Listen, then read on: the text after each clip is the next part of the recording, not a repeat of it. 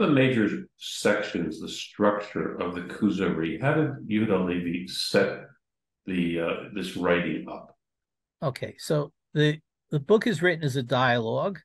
It's not the first medieval Jewish book written as a dialogue between two characters. Before that was Solomon ibn Gibral, Shlomo ibn Gibral's Makor Chaim, source of life.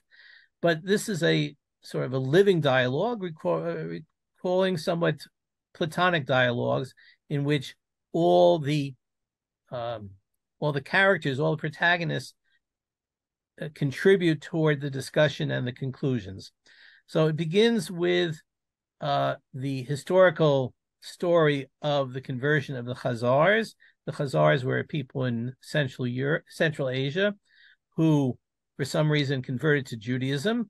According to the traditions that we have, it was a result of the fact that the king of the Khazars had a dream in which he was told that his intentions were good, but his actions weren't. He went looking for an alternate religion.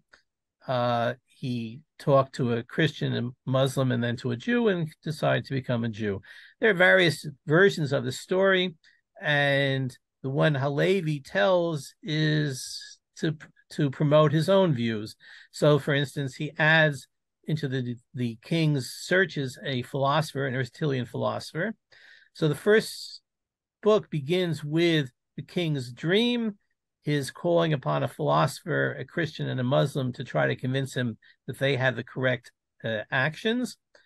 He doesn't call a Jew at first because he's convinced that the fact that Jews are such a small, despised minority that they couldn't possibly have the true religion.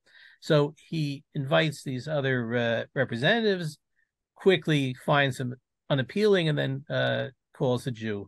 So the first book is devoted to the general exposition of Judaism and the proof of Judaism through history.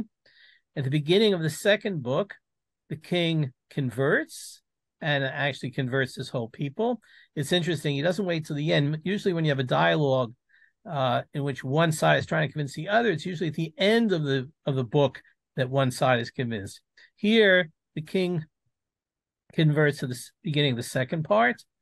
Then the second, third, and fourth parts are devoted to further expositions of Judaism, what the king, or what the author calls Hebrew questions, details about the names of God, about the reasons for the commandments, what makes a good person, what is wrong with Karaism, and a number of other topics.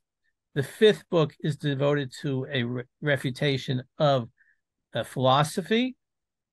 Even though at the beginning of the book, the king is exposed to a philosopher and doesn't accept the philosopher, it's only at the end of the book that the author presents a rationalistic refutation of Aristotelian philosophy. And then at the very end of the book, the Chaver, the sage, informs the Kuzari, the king, that he's off to the land of Israel.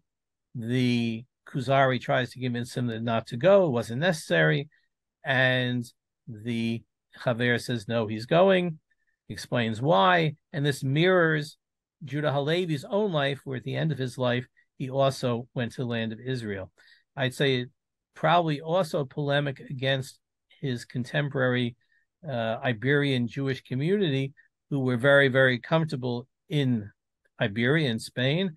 Many of them were rich, many of them were courtiers, and they had no real interest in getting to the land of Israel. So the book Kuzari and the life of Yehuda HaLevi work together to argue for the importance of living in the land of Israel.